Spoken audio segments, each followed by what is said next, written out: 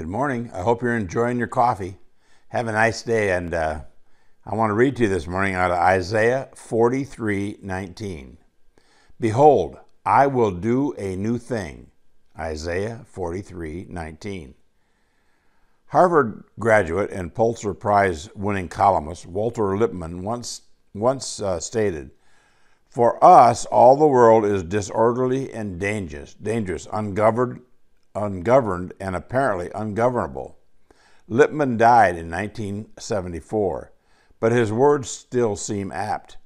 Who alone can overcome the dangers of evil and restore order? Who alone can govern the world?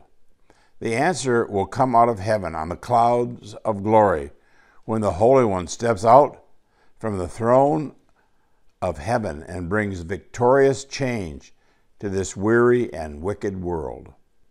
The God of hope will speak the word, sending his Son once more from heaven to earth, for this is the fulfillment of his whole word to the whole world. He is the only change agent who can transform man's nature by changing his source of hope.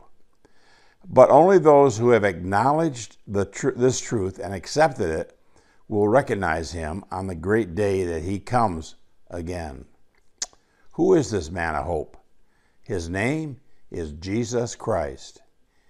Hope rests in God's Son alone, not in the affairs or the change agents of this world.